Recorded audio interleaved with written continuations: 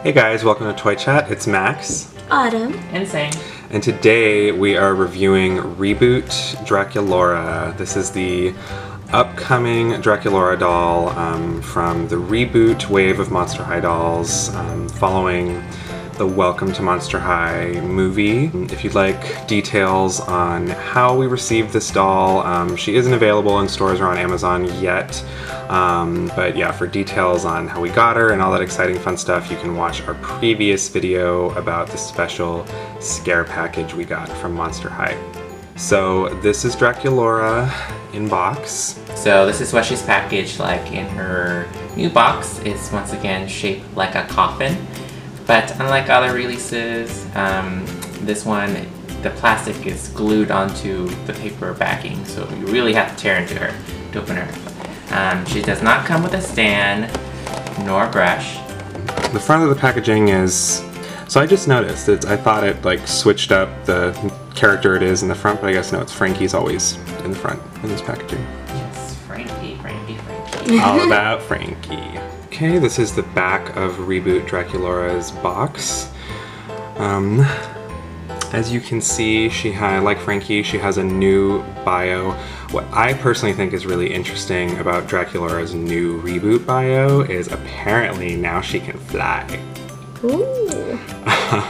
So, they added that. Pretty sure that's a new thing. Also, it doesn't really make mention of her vegan lifestyle. So Maybe she's not a vegan anymore.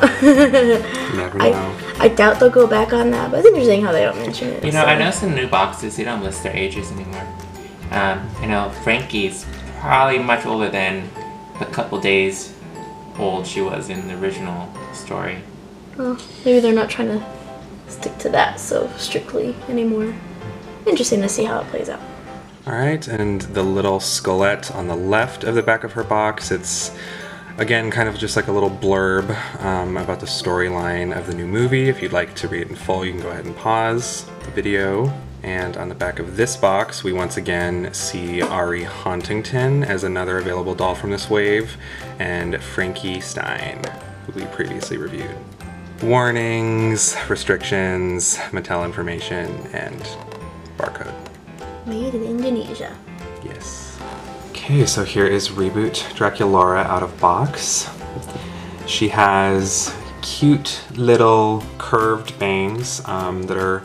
Very Betty Page. Yeah. They remind me a little bit of Wave 1 Blondie Locks bangs from Ever After High, how they kind of bubble forward like that. She has black hair with little pink streaks, highlights in it. Just like in her original Favorites hairdo, it's in pigtails, except this time has a bit more of a wavy, fluffy poof to it. Which is fun. It's cute. And she has cute little blue batwing earrings that have a heart at the base and the little wing extending from the heart. I love her earrings. Yeah, they're adorable.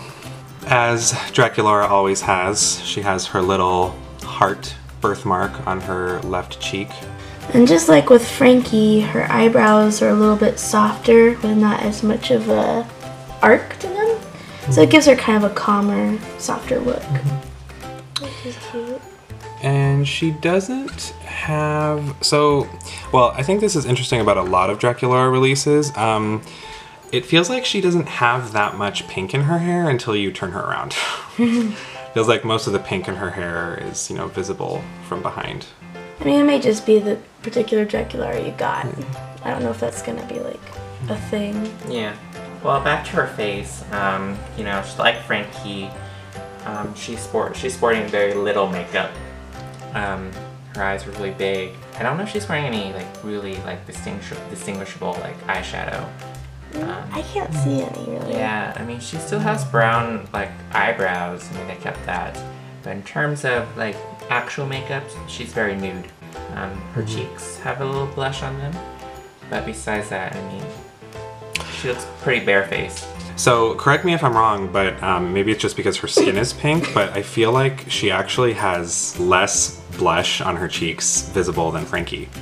Yeah, I mean, it's harder to pick Or maybe out. it's just this. I can still see it, but Well, remember, her blush is pink and her skin is pink. So. Yeah, I was wondering if that was why. This Draculaura has very light lips, but it's still pretty like ruby red. And of course, she has her fangs sticking out. Her fangs look really cute. These lips. And like Frankie, she kind of has like a smile going on.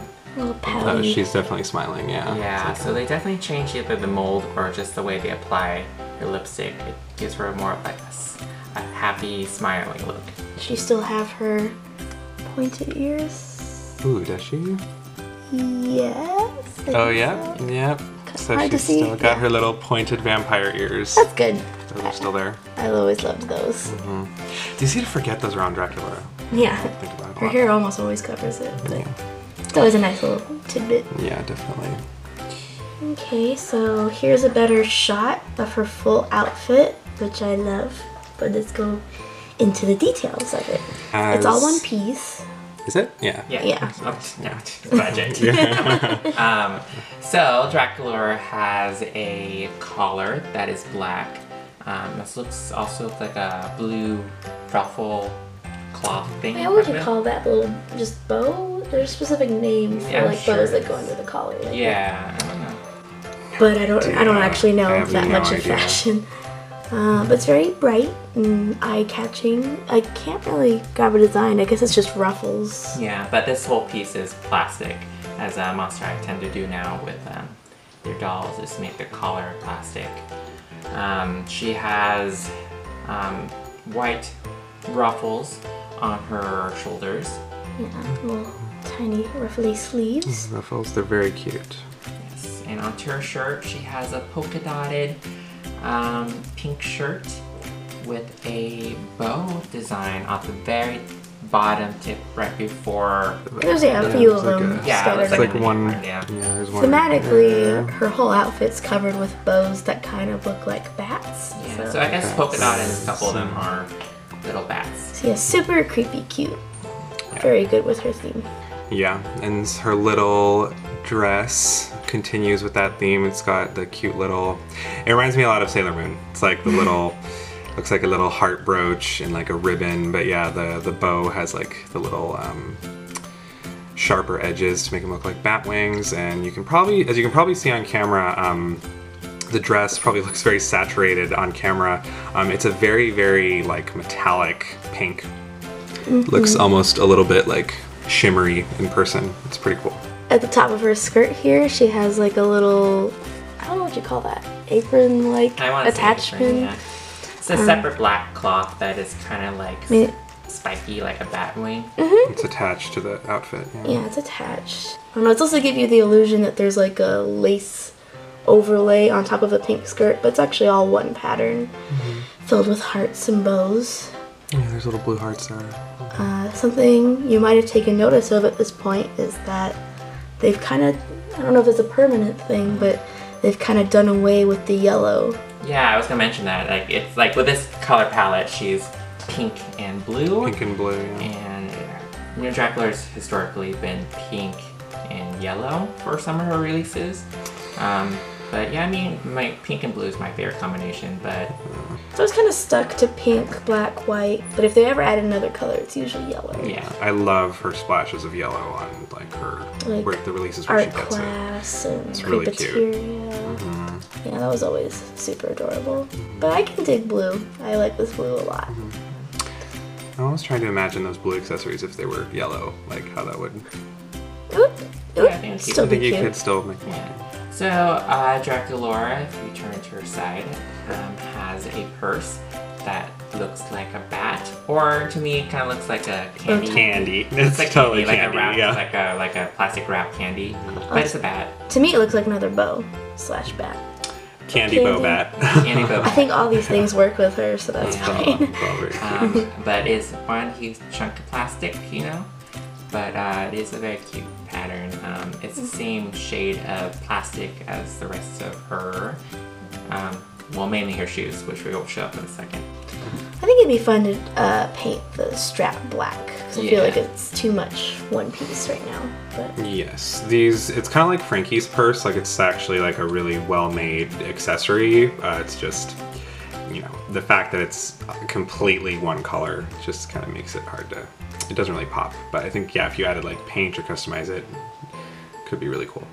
Draculaura is sporting cute shoes. These pink laced high heels. Yes, they're mostly pink. They have blue laces.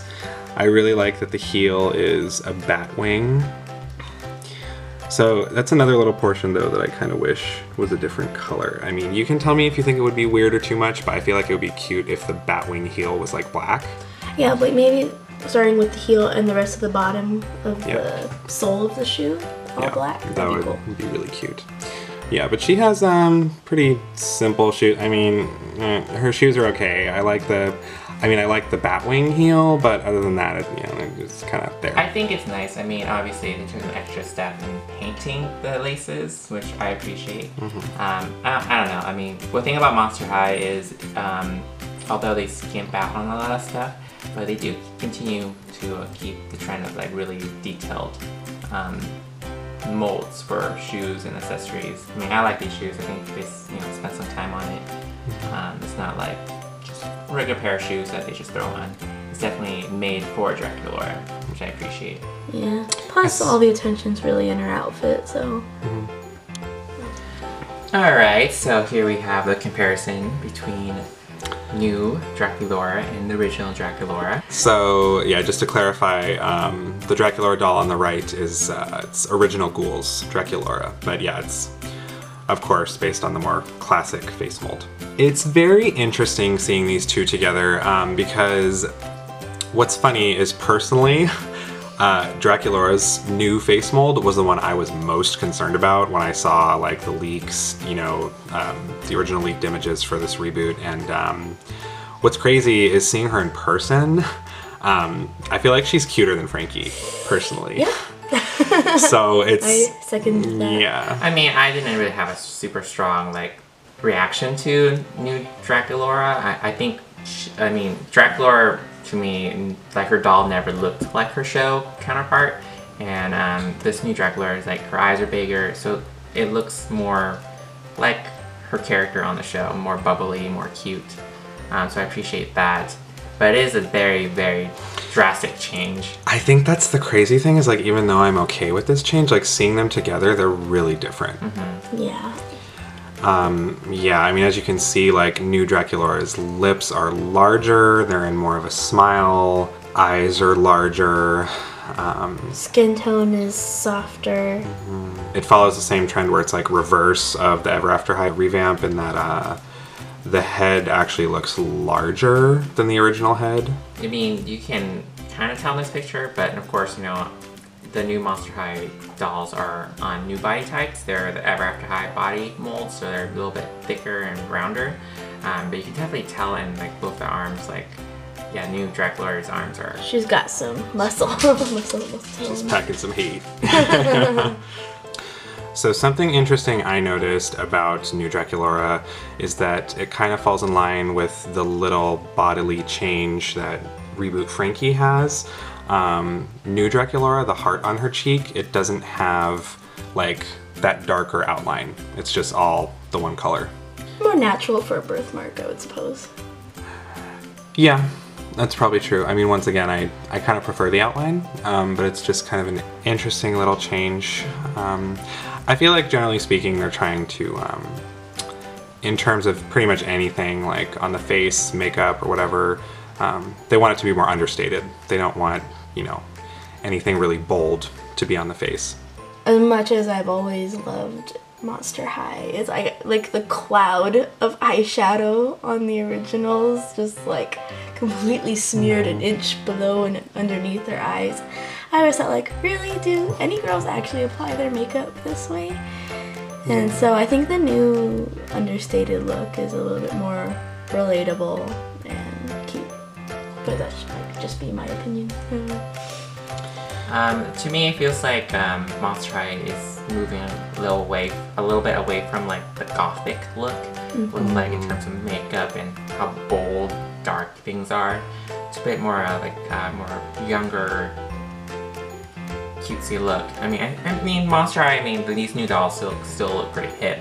I feel like if I were like a new collector and there's these two Draculauras in store, you know, definitely the new Draculaura might be something more appropriate for a young audience than the more gothic, dark makeup look. Yeah, I mean, you know, obviously, of course, if you look at classic Draculaura, you know, there's like the netting and frills and edgier accessories and makeup. Now her butt hangs out her shirt, You know, or her she's skirt. wearing that thong. Yeah, but I mean, I'm gonna miss that personally. That's an aspect I really hope they don't get rid of completely. I'm gonna miss the level of detail like the older dolls have, but I mean, With yeah. the sewn-on buttons. Yeah, I mean, everything's super detailed and original, but again, you know, they were a new line, so they had a lot to prove. But one thing I do notice, and I guess I would appreciate, is they did take into a lot of consideration, like, all the negative buzz they had from parents in the past. You know, we did talk about how old Draculaura's butt is sticking out. They definitely made a point for the new dolls to have their dresses pretty much down to their knees. If you're like that rule at school, if your dress is shorter than your fingertips, you can't wear it to school. Right. Yeah, so I mean, they took that into consideration, and I mean, obviously this is not any reason to justify them for not having layers, but definitely the whole Claudine midriff thing, they kind of remedied with like sewing the outfit together. Well, I mean, I know that we like multi-layered things. There's something multi-layered clothing, like separate pieces, but something I was just thinking about is it's kind of nice to have it be all one piece, because I mean, look at original Draculaura's clothing. Really, as you can see, this is the original Draculaura's outfit here, and it's all separate pieces and it's all different materials and it's really nice. However, when you put in so many pieces together, sometimes it can be hard to make it fit the right way. Like half of her vest is in her skirt, half of it's out of it, her belly's showing, the clothing has frayed edges, it's kind of falling apart over time. Not that isn't beautiful, it's just that I think this might have more durability, especially for kids. I think generally speaking, it's give and take. It's like, yeah, if you're gonna have a lot of really super detailed layers, it's like, yeah, of course, it's easier for things to fray, it's easier to lose individual pieces, all that, as where when everything's one piece, yeah, it's a lot easier to work with, but it just, you know, tends to have a less detailed look. I mean, it is funny. I mean, from my personal perspective, you know, like when I got this like original Draculaura outfit that has the real buttons on it, it's really strange how looking at it, it makes it like, oh my gosh, like this looks like such like high-end luxurious doll clothing, because we're so not used to that amount of layers and detailing and, you know, real buttons and lace and everything like that. Speaking from a personal perspective, I know not everyone is going to feel this way, but I mean, I really like that. I really like the really detailed, real clothing. I totally understand why parents might not be that into the whole suggestive kind of look. But I mean, personally, I prefer my dolls to look cutting edge and trendy as opposed to really youthful and like bubbly cutesy, but of course that is better for kids. Well, that's another thing too, and then this is from my personal perspective because I'm really into like the characters. Original Draculaura to me looks more like someone whose sense of style has evolved 1600 years. This looks like she went to the nearest justice store and got like whatever she could find that was in her color palette. Yeah. And nothing's wrong with either of those perspectives. It might just be a thing of preference. But yeah. Yes, they're both cute in their own way. Okay, so these are our final thoughts on Reboot Draculaura. I think as a whole, I was pleasantly surprised. I think, yeah, I'm definitely, you know, she, like I said, I frankly, to be really honest, I prefer her to Reboot Frankie. She's actually quite cute in person. You know, I'm okay with this new face.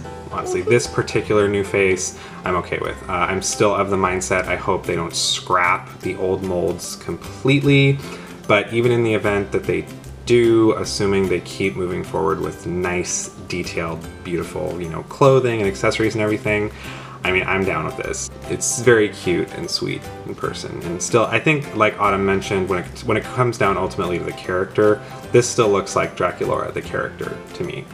Yeah, I mean, if I see this doll in store without, like, prior knowledge, I still pick her up. She's very cute, you know? I think she is hardcore, very on theme to what I would say Dracula should be. You know, very cute and bubbly. Draculaura, you know, to me, she's really old, but she still has that really youthful look. She's like a Lolita, you know? I mean, in terms of look and outfit, I think it's all on point. They definitely feel like they made an effort with her. She is, I mean, she's budget in the sense that her clothing are basic, but a lot of effort has went into her design.